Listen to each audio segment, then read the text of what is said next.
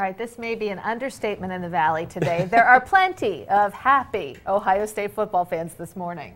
Happy because the Buckeyes pulled off a huge win last night to advance now to the national championship game. There's this new college football playoff situation. They won last night. Now they're going to play in the championship game. 27 First News reporter Eric Zarenko joins us live now with the highlights. Eric? Well, Dan and Amy, Alabama players were in shock once it sunk in that they would not be bringing home a 16th national championship.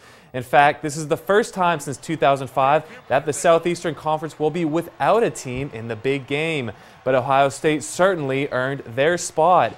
After trailing by 15 points in the second quarter, the Buckeyes managed to score 36 points, beating the Tide 42-35.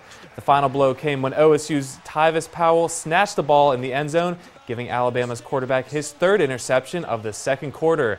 And now that the Tide are out of the way, Ohio State players say they'll be ready to win. They'll be ready to get the win when the big day rolls around. Every game I want to come out and do whatever I can to get that W. I mean, it's an honor to get to play against him, but, you know, we'll be ready. If Ohio State wins their next game, they will bring home their 8th title. The national championship game will be held Monday, January 12th at AT&T Stadium in Arlington, Texas. So a big day to look forward to, Dan.